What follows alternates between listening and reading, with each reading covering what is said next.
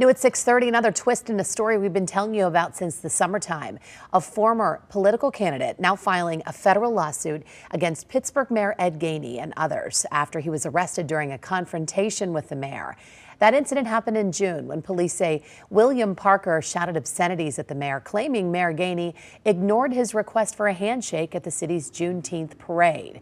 Charges against Parker were later dropped, but Pittsburgh's Action News 4 has now obtained the lawsuit in which Parker makes claims that include he was the victim of excessive force. He goes on to say of false arrest and malicious prosecution. Pittsburgh's Action News 4 did reach out to the mayor's office for comment, and we're still waiting for a response.